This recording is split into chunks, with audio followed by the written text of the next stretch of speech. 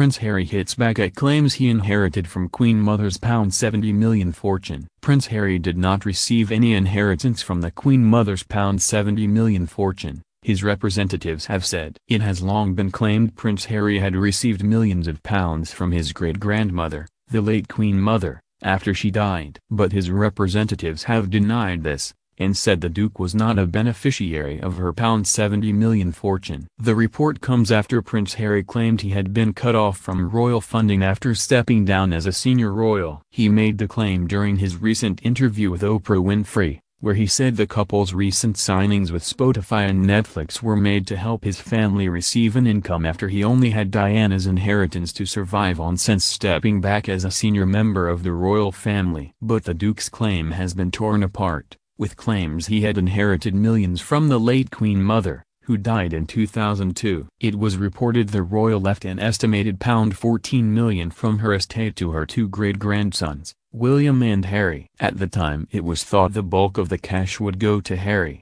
as his older brother will end up benefiting financially when he eventually succeeds the throne. But a representative for the Duke of Sussex told Forbes magazine he was not a beneficiary of any of the Queen Mother's fortune. The Queen Mother passed away on March 30, 2002, aged 101. Her daughter, Queen Elizabeth II, made a moving speech to the nation 1 week after her death. On the eve of the funeral, she thanked the public for their outpouring of affection and paid tribute to her mother. The Queen said, "I count myself fortunate that my mother was blessed with a long and happy life. She had an infectious zest for living, and this remained with her until the very end. I know too her faith was always a great strength to her." The Queen inherited the whole of her mother's estate after she died, as confirmed by Buckingham Palace at the time. But the official statement said the Queen Mother had asked the Queen to make certain bequests. Harry's mother, the late Princess Diana, left Harry and William a sum of £12,966,022 as their inheritance after she tragically died in 1997. But this was reduced to £8,502,330 after death duties. Harry said he relied on that money while setting up his new life with Meghan and son Archie in the US. He told Oprah,